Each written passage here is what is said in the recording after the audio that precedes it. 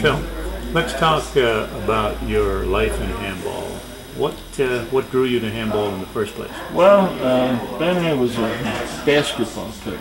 Actually, it's better not to use my name. Okay, I was a basketball player, and we did not have a gymnasium where I went to grammar school, St. Vitus. So that my priest, Father Burke, said, Phil, you better go to the YMCA because they have a beautiful gym and you're able to work out. While I'm playing basketball in our Irving Park Y in Chicago, in the locker room, you can oversee in the court from the balcony from the locker room. I watched a game of handball played for a year and a half before I even walked in the court. Reason being, I didn't want to ruin the guys' their game because I was a duffer. So one day, a fellow by the name of C.P. Clark, who's still alive, 93 years old, said, son, would you like to play some handball? I said, I'd love to, but I don't want to ruin your game. He said, we'll go in the back of the court where you can't see in the back. There's no windows. And I said, fine. So that was really how I got started in my first session. After that, I got a little confidence in being a basketball player. I was able to move well, anticipate, good reactions, but I really hurt my father. My father was a professional baseball player, Philly Connell. He was with the Phillies from 23 and all the way to 35. And you know how a father is, he wants you to follow his footsteps. So I said to my dad one day, I said, you know, Dad, I said, I'd love to play baseball. I play baseball. I don't want to embarrass you. I'm a pitcher. And I sort of got a sore neck from watching that ball go over the fence. He said, son, he said, we can help. I'll help you improve your game. I said, Dad, you know, I started playing this game called handball. I said, I really like it. Well, my dad died the next year, and I was able to start playing handball on a basis where I started out playing singles, then doubles, and I was always a team man, and doubles was always my sport. I wanted to be a team man. I played good singles, but I played sharper handball and doubles. I feel that handball helped me in my career so much. The little black ball, when we played all these tours around the country, Johnny Sloan, Jimmy Jacobs, and myself, we traveled from 1955 to 1958. Thousands of miles, one-nighters. Not getting big money, but from the heart, to spread the word and the gospel of the United States Handball Association. And I feel today that if we don't get back to the old way of marketing the game, we're going to lose out. I feel that this is it's a necessity. And we have us old-timers, Hershkowitz, Jacobs, Sloan, myself, we put all this time into the game, and we do not want to go downhill. And we're working hard at it. The four of you all live in Florida together, right? No, the only one that lives in Florida with me is Vic Hershkowitz in Davie, Florida. John lives in Houston, Texas, and of course I live in Montana. Kenny Conker lives in Des Moines, and Steve Subek lives in Minneapolis. Yes. But the thing, when I started this National Handball Hall of Fame Club in February of '92, we wanted to keep the fellowship of all the years of our being together. Vic, Johnny, and I were taping some of our history at my home, and after I made homemade chili, we had a few beers, and I said to Jan and Vic, I said, would you be interested in starting a reunion every year or a handball club? And Vic says, sure, why not? we have many memorable stories to talk about. It's hard to find all these people because of our age. And the biggest thing was to assemble and to get locations to find these old timers. And that's been my hardest thing. And through CIA work and coming to tournaments now, wearing my badge, they all don't know me, but the generation has changed, and we're gaining that. We started with 20 members now, and 92, we got close to 125. We have sponsors, we have a newsletter that makes sense. It's about us, about people all over the country. I need some sound bites now, so I'm going to ask you some questions where I want you to give me shorter answers, okay, so that we can squeeze them in there. What did, I don't know if there is a way to give me a short answer on this, but what did the firehouses have in common with handball? Why was handball seen in so many firehouses? Well, one reason it was because we had a fire commissioner that was very interested in handball. Number two was he wanted to keep his men in shape. He wanted to work them out and be physically fit, because firefighting is tough. And whatever money they earn in the fire department, it's earned. And this is Bob Quinn, who was the fire commissioner and died since, was a handball man from way back. Played with Joe Paddock. I was introduced to Major League Handball with Joe Paddock and Lieutenant Bob Quinn. And when I thought I was pretty good in handball, we won a doubles YMCA championship. So my manager, we had a manager who would book matches. He said, you need different competition. He said, I got two guys I'd like for you to play. We played these two fellows not knowing who they were. We get in the court. We're the A doubles champs. We get 21-1. Second game we get 21-3. In 5 games we don't get a total of 21 points. So we get out of the court, we go in the locker. I see everybody coming around these two fellows, and I said to my manager, I said, who's this Joe and who's this Bob? He said, well, the fellow on the left was the great Joe Paddock. I said, why didn't you tell me? Well, I scared you. He said, you're young. And he said, the other guy was Bob Quinn. He's a lieutenant in the fire department. Well, that was my real major league start in handball. And then, of course, years went on. 1947, 48, 1950, one day a guy shows up at the Y and looked like he's from California. And he's silk shirt, fancy shoes. He comes in and he comes to the locker room and he says, are there any handball players around? And the locker room attendant said, yeah, there's a guy by the name of Phil Collins. He said, could I play him? I said, and the locker room attendant says, fine. So we get in the court, hit the ball. He introduces himself. He said, what's your name? I said, Phil Collins. What's your name? He said, my name is Jim Jacobs. He says, I come from the West Coast here and want to get some experience in handball. I heard there's a lot of handball players here. So I played Jimmy for 30, maybe a month and a half. And in the meantime, he goes to see Bob Kendler from Community Builders, the town club. And he says, there's a club in Chicago called the Town Club. He said, that's where all the national tournaments are held. The glass on the sidewall, the first glass court. He said, I think we better go down and play there. I said, I'm not ready for it. He said, yeah, come on down. So we went down on a Wednesday, and when we first started playing handball, singles, there were maybe 10 people in the gallery. Now the word got around that the 2 rookies are playing handball, and now the gallery starts filling up. Guys like Sloan, Kenny Schneider. At that time they had Jack Gordon, and everybody starts filling in.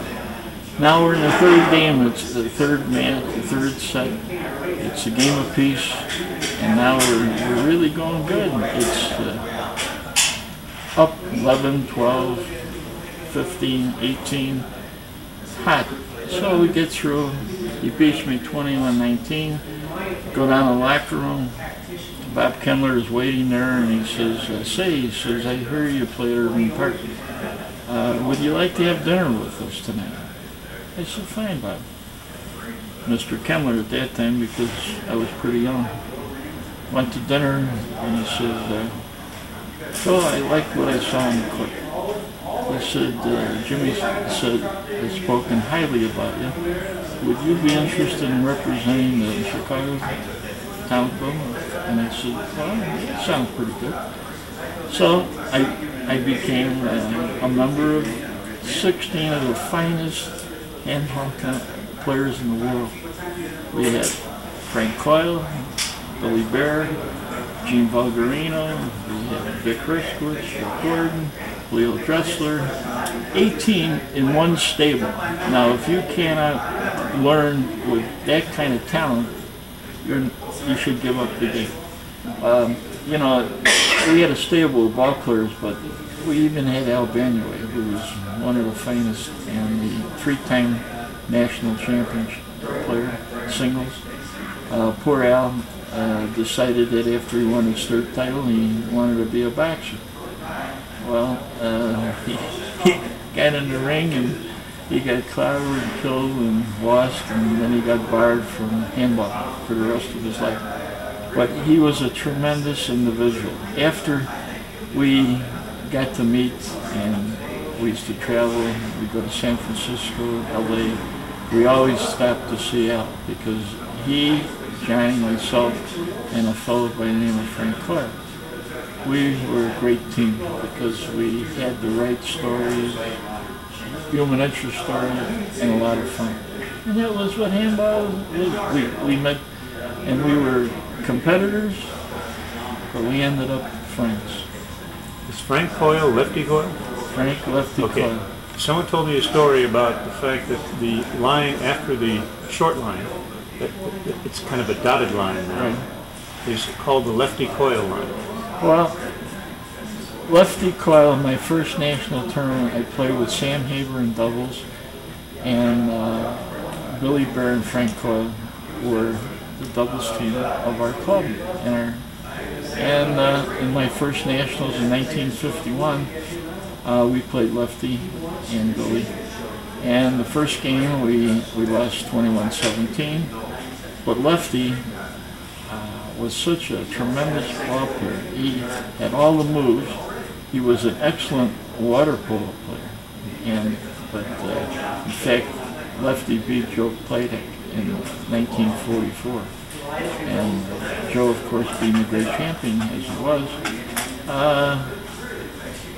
lefty was the type of guy that if you couldn't learn from him and how to play winning handball, again, you shouldn't be playing handball. Lefty had control of the left court, where you were talking about that second lefty call line. He would suck a player in, and then he would pass him with a fist down the left. Lefty would bring him, take him back, and lefty would use his soft shot with his left hand sidewall front wall. And if you got to know that too much, he would suck you again with the same stroke. Lefty would bring it to center of the court down the right. So he had about 8, 10, 12 shots in the same position. But what he had that was so great, he was a thinker. He was a master. He was like a chess and chess player. He could change the pace of the ball. And that's what they miss today in the young handball players. It's like a pitcher with a change of pace. You can't throw the fast one all the time. And we all learned. I learned a lot from Vic. I mean, there was a master of two hands, right and left. And he was able to hook the ball. Jimmy Jacobs, great bag. up there, thinker, two good hands. Johnny Sloan, my partner, the court general. I mean, this guy, they never gave him enough credit for his ability because he wasn't a flashy player. He was a thinker, he was a mover, a shaker, but he had guts. We played the monster team in 1957 in Dallas. That was the #1 and 2 singles player, Jacobs and Hershkowitz. Johnny and I were coming up in 57. We started in 55 playing together, but by 57 we were there because we played so much handball. Our timing was so fantastic. We could hit a ball blindfold, behind our back, chop shots, hooks, great serves. And like Vic and I, when we do our traveling, we talk about how much is a serve worth. He said, Phil, like your serve, 60% is what a serve is worth. Then control, and being able to take the player out of the front court with a ceiling, pass shot. And Vic had all that, with both hands, natural. I mean, you could not tell the difference. Bob Brady, we played him. Bob was a tremendous player, but he didn't have the left. But he had the tremendous right, and he had this Johnny Sloan, guts, shots, team player. That's what doubles is. And, you know, I can go down the line, Gus Lewis, Kenny Schneider. You got it, though, don't you think? Yeah, we still didn't something get. else? You were going to say something about what Manuel used to say to you. He would say something like, "Kid, you want to know how to do something." Okay, I can bring that in. Okay, yeah, let's talk about that. You know, one thing I learned from one of the all-time greats, Hall of Famers, Al Manuel. He said, "You know, kid," he says, "you got all the moves, you got all the shots." He says, "Well, why don't you try some of the shots I'm talking about with the fist?" I said, "Yeah, I'm an open shot player. Hand, wrist, action, snap of the wrist, cup of the hand." I said, "I couldn't pattern my game after yours because I'd be a dub." He said, "But listen," he says, so he said, "You got in the court with me one day and he said, you know, I used to climb and fly up into the walls and make some tremendous good." I said, "Well, that's your style. My style, serve, kill, volley, pass, not much on the ceiling, only as a defensive shot. Because I came from a small court, Irving Park Line Street, which was a bandbox, 36 long, 18 feet wide, with a 12-foot seam. Your reactions had to be fast and fantastic." Then we went, one year, 56, from Irving Park, we went to the New York AC, which was 48 by 30, with a chicken wire ceiling. I thought I was in the grand ballroom of the Waldorf Astoria. Someone said, "What are we doing here?" I said, "I guess we're supposed to win." So that was our first big break and first big victory. We beat the AAU, the great defending champions of John Abbott and Joan Grassi. They were the favorite. They won 3 in a row. And then Jimmy and Vic were in the finals of the singles, and I lost to Vic in the semis, and John lost to Jimmy. But in that particular case, the AAU, at the beginning of the week, they said, "Now, you're playing both singles and doubles. We will give you the opportunity to pick the event that you would like to play. Say you're both in the singles and doubles, we'll let you, if you want to play the doubles first, fine. If you like to play the singles." But the midway in the week, Charlie O'Connell says, "We got to renegotiate what we talked about," because they could see that we would be going to play the defending champions. Now there's no more choice. By this time, I'm boiling. I'm like a caged lion.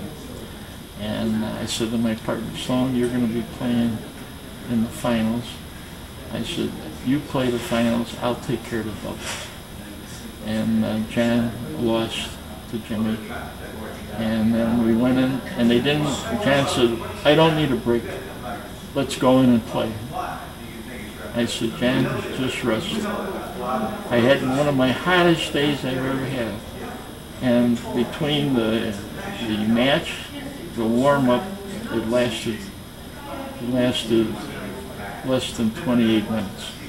We beat him 21-3, 21-4. With the closing of a serve on the last 21st point, I threw a reverse and it hit Joe Ingrassia in the stomach. And when I got out of the court, I said to Charlie O'Connor, I said, Charlie, that was your doing. If you didn't get me so hot, it would have maybe been a better match. But all those poor people in the gallery got cheated. You know? Vic, when did you first start playing handball? I started playing handball in the schoolyards when I was a kid. With a tennis ball, just hitting the ball around. When was that? Around 1932, 33, I guess.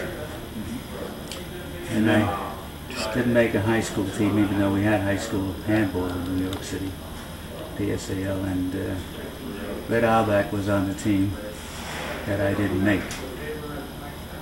But I began to play at the beach after I graduated school. I went down to Coney Island, played at the beaches. I won a novice tournament. And then I played in 1940. I ended up in the finals of the One World Nationals and lost. A fellow named Mort Alexander. Then I played single wall until around during the war I didn't play. 46 or 40, no, 47 I think I started to play four wall. The Trinity Club director made me join the Brooklyn Central YMCA to start playing a little four wall. And Trulio was the national handball champion in 46, and I played him in the state tournament in 47 and knocked him out of the tournament. That was my beginning. When I did that, Bob Kendler heard about me and invited me to Chicago 48 to play in the tournament. Talk about Bob Kendler. Yeah, Bob Kendler was, I don't think we'd have handball today if it wasn't for Bob Kendler. Because he just put more life into the game. The AAU didn't care one way or the other. All they were interested in what revenue they can get out of a sport. And Kendler rejuvenated handball. It was great for handball. Did you have any personal contact with him, personal relationship? Yeah, I went out to see if I could work for him. And I stayed there about 5 weeks and then came back home. Why was that? I didn't think I could do the kind of work he wanted me to do, which was selling, remodeling. And at that time there was a little recession going on, and it was a question of putting people in behind the 8 ball with mortgages, trying to sell them refinancing and all, and it wasn't my cup of tea. So I went back to New York and became a firefighter, worked as a fireman. What was that like, working as a fireman in New York? It was a difficult job, the things that went on in New York City. New York was unique. The building was unique. They had stories. They had buildings that had 3 sub-cellars and high-rise buildings. Difficult fires. Did you, you played in the policeman, fireman, handball? No, I didn't get to play against them. I was on the fire department list when several of the chiefs of the fire department knew I was on the list to become a firefighter, so they called me in and interviewed me, and I told them that I was on the list, but I still had to go through a medical exam and training program, and they said, well, we'll take care of that problem. Just get yourself all set. So I got in the fire department, and I was in training at the school, at the fire academy, and I got a leave of absence to go play in a national tournament, which is very odd for them to allow that. Were there any other great firemen, handball players? Well, like I said, Bill Lauro was one of them. But they had One of the other one-wall players that was a good firefighter was a fellow named Frank Russo. He was the father of Patty McCormick that played in The Bad Seed, the actress. And he was a pretty good player. We had quite a number of athletes in the fire department, all types of sports.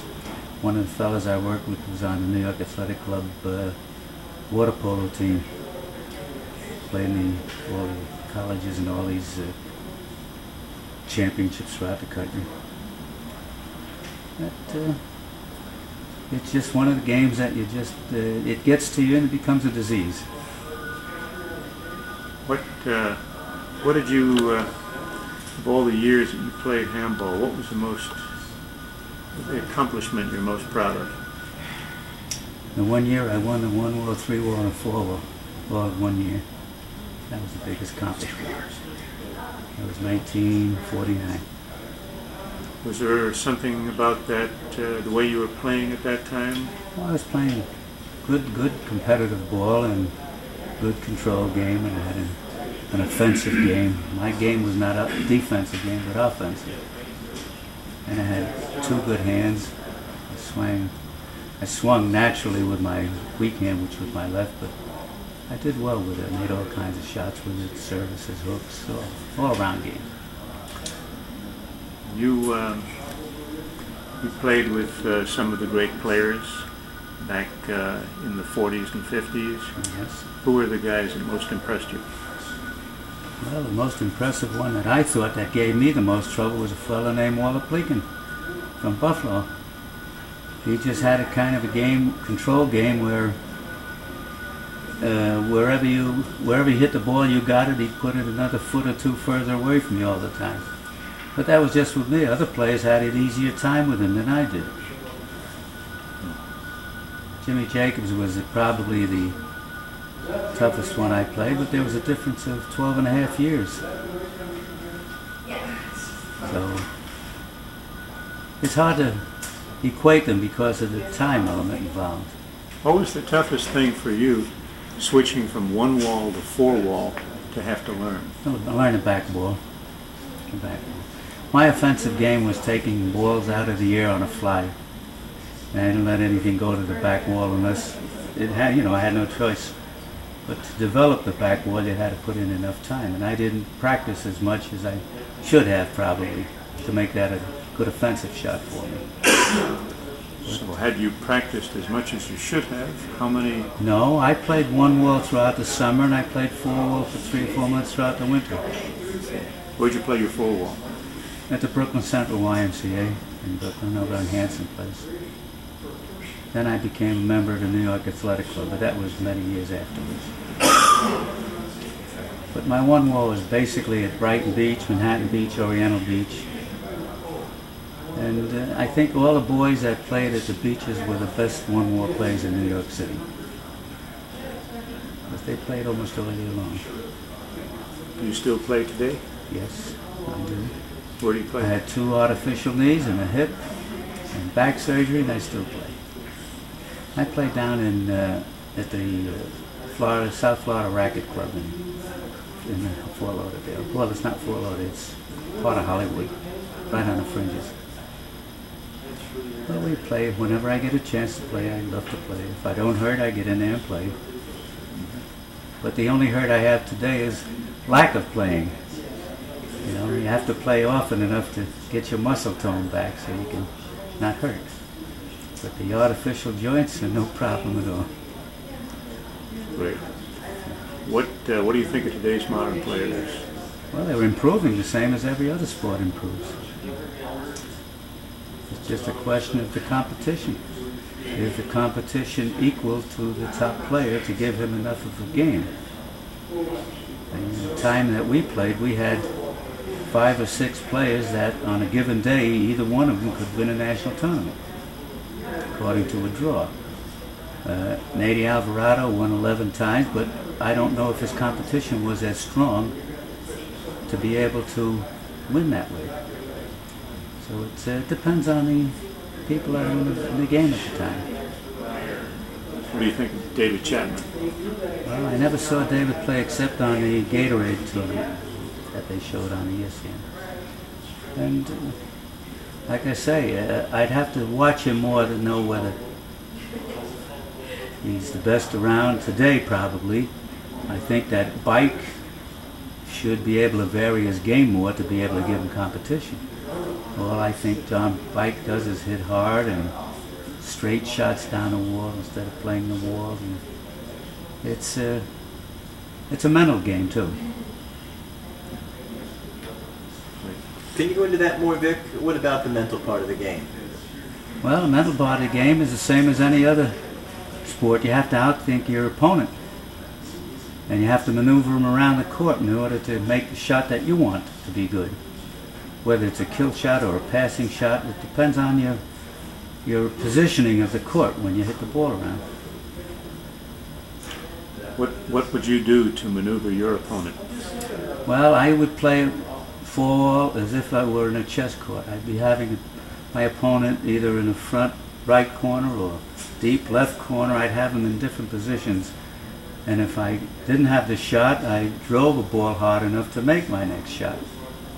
But like I said, the hops on the ball also was an asset, which meant a lot.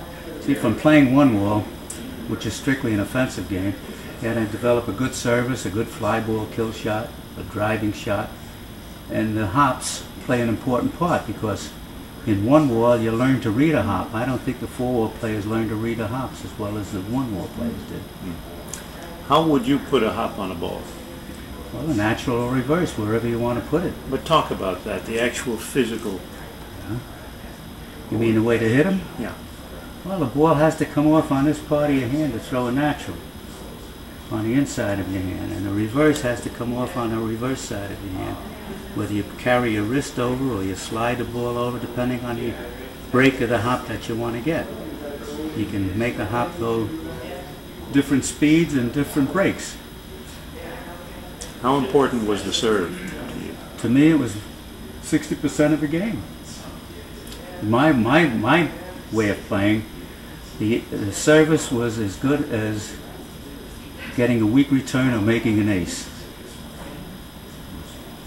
See, today they play to get a return ball and volley and see who wears each other down. Plus, today they play 11-point tiebreakers. We used to play 2 out of 3 21-point games. Before I started to play, they used to play 3 out of 5 in competition. So, to me, I think they're making the game a little easier, even though it's fast. The ball is a little faster. But conditioning was a very important part of the game, too. There's some players that are good for like 1 or 2 games. The third game, they didn't have it left. So, everything hinged on your training, your conditioning, your mental outlook. To me, when the guy could be my best friend, when he got in the court, he was my enemy. Either he beat me or I had to beat him. That's what I try to do. You see, a one-wall game is a control game because of the boundary lines. And if you didn't have control, you weren't a good player. So my game was, I had power in both hands, but I couldn't control the ball. I would be hitting him out most of the time. But to develop my game, I took some power off just to gain control, and then the power returned gradually on its own with the same strokes that you have. But I got the control of the court the way I wanted it, and that became my game. I had a good strong service, placed the ball wherever I would want. At one time I felt that I could put a coin on a court and hit the coin with the control I developed. What made you, what was the technique that you used to develop such control, such pinpoint accuracy? Well, I wasn't a mathematician, but when the swing, either you took a full swing or a shortened swing, that you hit an angle or you hit the ball in a position where you knew you were going to put it. And that developed the control. How important was it for you to keep your eye on the ball Always. at the moment that you hit it? Never take your eye off the ball at any time. At any time. Whether it's one wall or forward, you must always keep your eye on that ball. Then as your body moves around with the ball, you just develop a stroke or a certain height where you swing at. Of course, you can change it to an overhand, or sidearm, or underhand stroke. But you always keep your eye on the ball. I see a lot of good players, some of the pros sometimes. It seems like they're swinging with their eye off the ball, the eye looking at the spot on the wall where they want the ball to go. That could be. Maybe that's how they play today. I know I had good peripheral vision that if I saw my opponent or I didn't, I knew where to hit the ball.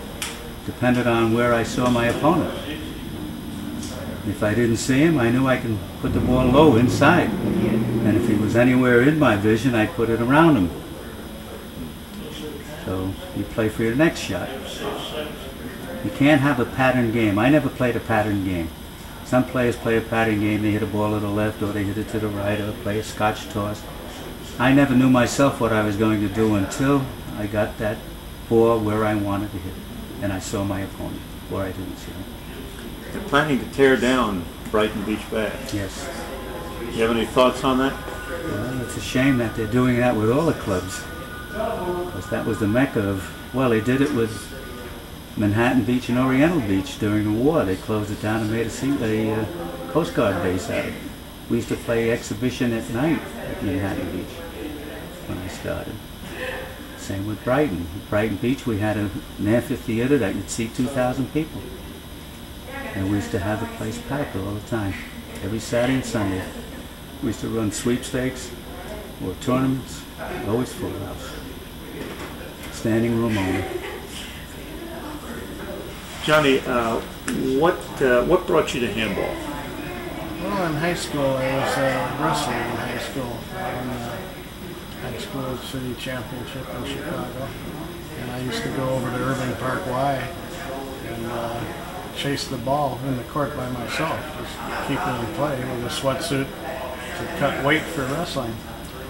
And some of the old timers around Irving Park Y adapted me and got me playing with them, and so they took on the handball. In fact, it was funny, they had a novice tournament at the Illinois Athletic Club, and I entered it, and that was when they had just started the AHU. And after playing in that, I went into a Central AAU wrestling meet, and I couldn't participate. They said I was ineligible because I had competed in a non-sanctioned tournament. So of course Bob Kendler was going to start a lawsuit against the AAU and everything. I said, well, Bob, I'm through school and I'm not going to be wrestling anymore, but I like handball. I'm going to play handball. So he gave me a membership at the town club. I used to hang around there. At the time, Bob had all the national champions working for him, to get them away from the AAU. I used to hang around in case one of them wouldn't show up so I could get in a game. I had probably about 20 of the best teachers in the world all there at the town club when I was just starting out, so a lot of it had to rub off. When did you sense that you were becoming a better than average player?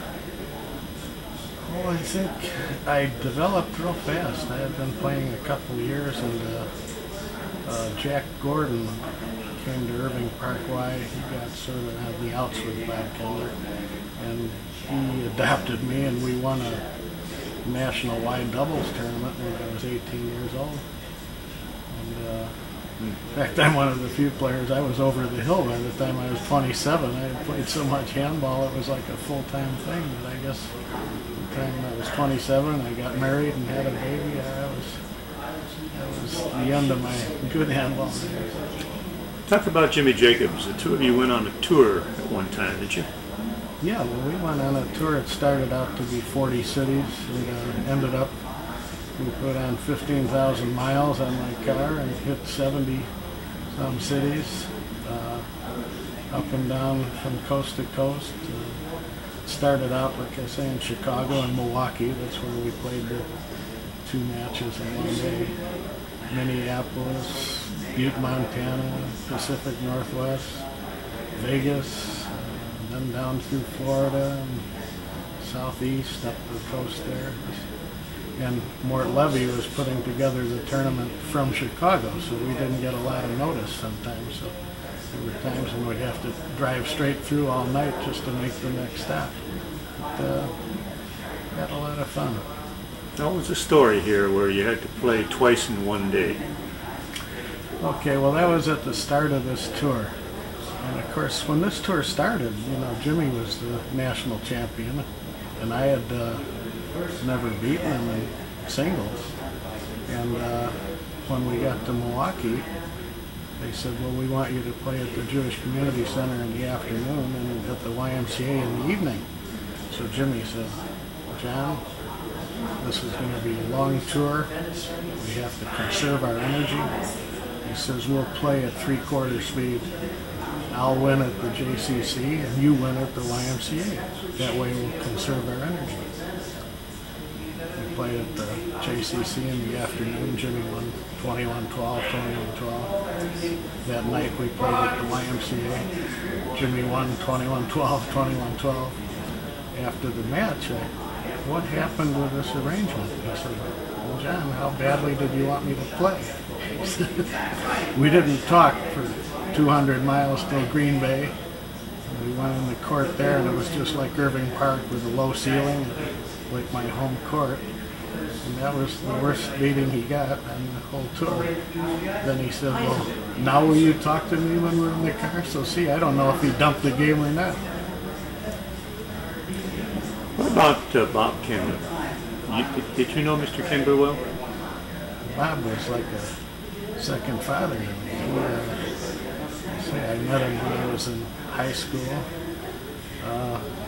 He did so much for handball and for me. He was best man at my wedding when I got married. And he did so much for handball when handball wasn't making any money, you know, and I used to see the money coming out of community builders to support the game. What do you think his biggest accomplishment was in handball? Bob Kendler, you mean as a player? No, as a savior for the sport. Oh, well, I think when the AAU was running handball back in the 40s, there was no publicity. They were doing nothing for the game. They just wanted to have a championship, have an AAU handball championship. They didn't care if it was a New York AC club tournament or what.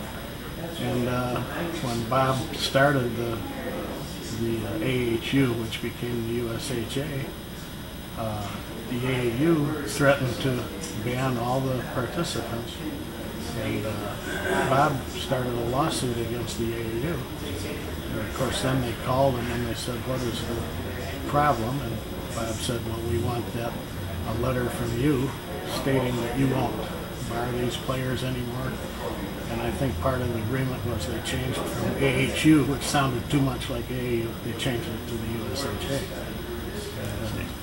Since then it got promoted. All the courts are standardized now, 20 by 40. They have glass exhibition courts. They used to play in the basements of YMCAs and build the court to fit the building, you know.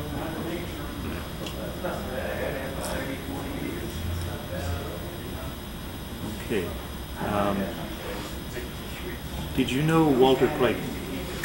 Yeah, I never played competitively against Walter. He was through really playing serious tournaments when I was winning my first tournaments. But I saw Walter play doubles in Chicago in '54, and he played doubles with Gus Lewis. And I remember seeing him hit Harry Dreyfus in the stomach with the ball 3 times in a row with his hops, and Harry was a national champion. He was something else. He just got voted into the Hall of Fame last year, which was long overdue. Great. Let's see if there's anything else I wanted to cover. You started playing in Chicago, right? Started playing in Chicago. Did you play any 3-wall? Yes, in fact, I won a national 3-wall championship with Bob Brady. We beat the Oberts in the finals. They were leading 20-10. And we ended up winning at 21-20 the third game. Then, of course, I played with Marty Decatur in 1962. And I think that was the easiest tournament I went through. We played the Oberts in the finals, and I don't think I had to hit 20 balls. Marty played the 2 of them by himself and kept them in single figures. Talk about Marty Decatur. What was he like? Marty was a kind of doubles player where he could fit in with anyone. You know, if you wanted him to take over the whole game, he could do that. If you wanted him to play 10%, he could do that. I think that's why he and Jimmy played so well together. You know, Jimmy wasn't an easy player to play with, probably because he was so good. You know, but I could see them playing, and when Jimmy wanted to play, Marty stayed out of the way. But when Jimmy was getting a little tired or something, Marty could also take over the game and you know, be the captain. What about Bob Brady? Bob was just one of the fiercest competitors I ever saw. When he went in the court, he hated it. You know, afterwards, you might become a little friendly, but he just went in there and it was all business. If you were between him and the ball, you better beware of getting knocked down flat, because he didn't care who you were or what you were. He would go 110%. Now, he was a San Franciscan, you were Chicago. How did the two of you hook up to play doubles together? Well, I was in the Army, and I went to the three-wall tournament, and I lost to Vic in the singles, and Brady lost to Jimmy, I believe, in the singles. And we still had time to get in the doubles. You know, they started the doubles after the singles. And Bob said, I had played Bob in '59 in the finals of the singles championship and beat him. And he said, do you want to play doubles? And I said, sure, I'd love to. And that was the first time we'd ever played together, and we ended up winning it. And then finally, I want to ask you about Vic. Talk about Vic's game. Well, Vic had a game all of his own. He could do probably more things with the ball than anyone I've ever seen. Both hands, left hand. I mean, he did things like throw reverse hops down the right wall with his left hand and things like that. So, in order to stay in the game with Vic, that's how I had to develop a ceiling game, because that was the only place you could hit the ball where he wasn't fly killing it or driving it down your throat. And Jimmy did very much the same thing. And we're both sort of thankful he was 40-ish when we were playing him. He was quite a person. You know, I don't want to get into who was the greatest here or there, but I know he would have had a pretty good season.